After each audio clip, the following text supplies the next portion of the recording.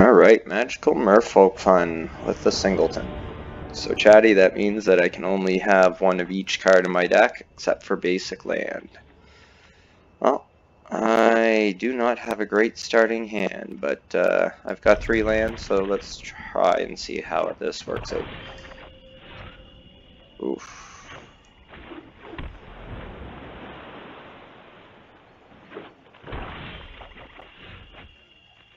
There we go.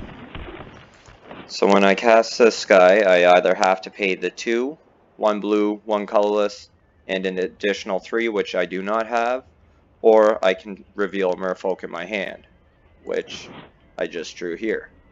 So when I play him, click Reveal Merfolk, click on Shaper Apprentice, and submit. Now I draw a card and end my turn. So now he knows what card is here. So now I'll play this. I'll drop out another Merfolk. Since he's wide open, I might as well attack.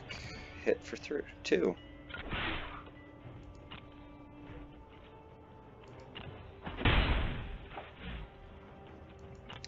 He's playing blue-black, so I figure he's got counter spells and destroy target creature.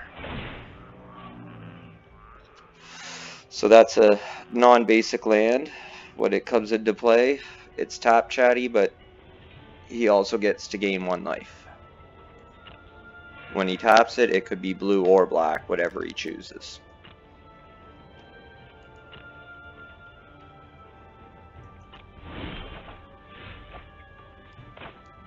Oh, not going to have a shortage of land this time. Even a typhoon begins with a single raindrop.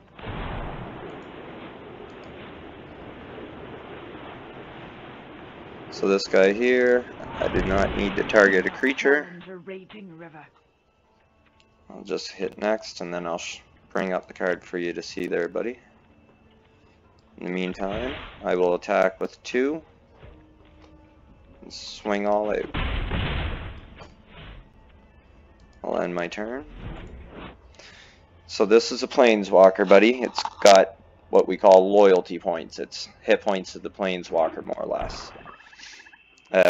I can give him 2 on my turn to do this ability here. 3 will allow me to put out a 4/4 flyer.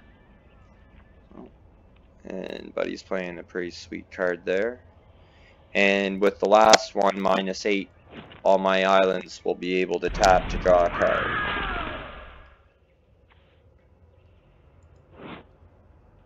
Six flying trample. Oof.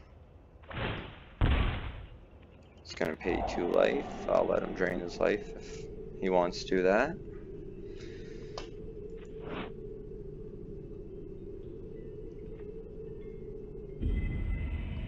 I'll leave that up while he's doing his turn so you can read it. Oh, I jumped too quick.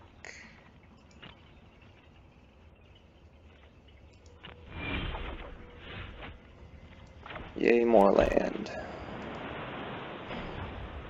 Benefit is I can actually take away his flying ability. Learn some respect.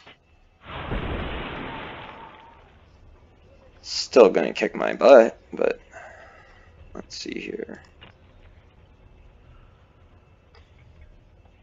Might as well attack with my 1 flying. I took away his flying until start of my next turn, so.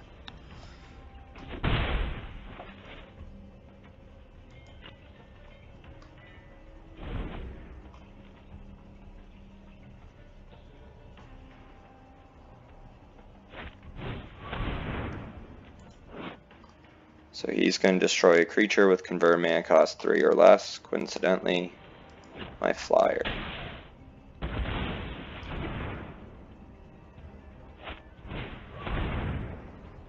And now he's going to make me discard 2 cards, so I'll get rid of the island. And we'll get rid of Nature's Spiral. Oh, that is not the one I wanted to get rid of.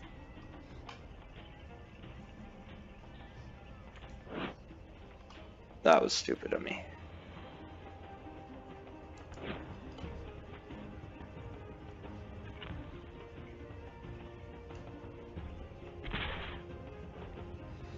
And I will let that damage through.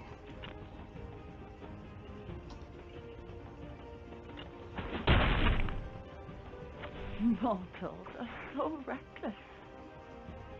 I'm perfectly okay with him attacking my planeswalker. Play another forest. I will do his +2 ability. The sky is mine. But I'm also going to bounce his guy.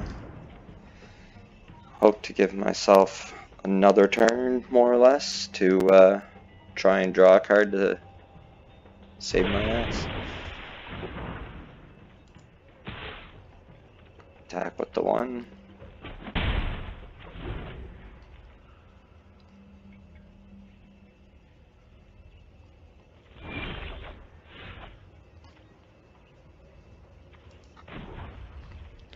Oh, now I'll put out a 4/4 flyer. Ride the winds to victory. Gonna save that island in case he goes to make me discard again.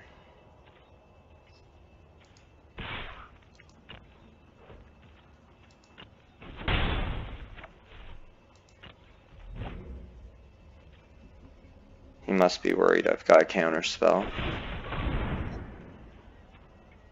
Oh, sure, go ahead. Just trying to buy some time. First things first, let's boost his loyalty points. Control your temper.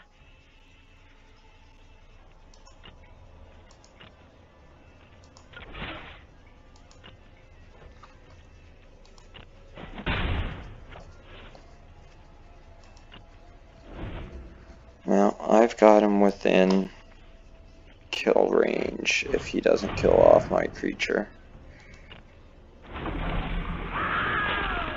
However, he'll be able to block, so not quite this turn. Actually. So before it goes to my turn, I'm going to play some trickery. Gonna boost this guy, put 2 1/1 counters on him, +1/+1 counters, and then I'll play this to put 1 more.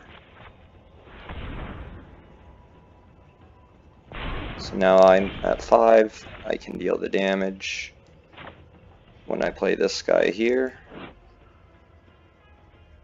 I'm gonna tap all creatures opponent controls.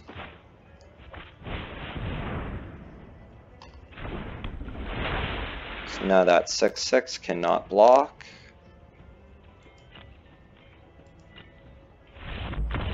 And he was not going to give me the satisfaction of finishing the game. But there it is.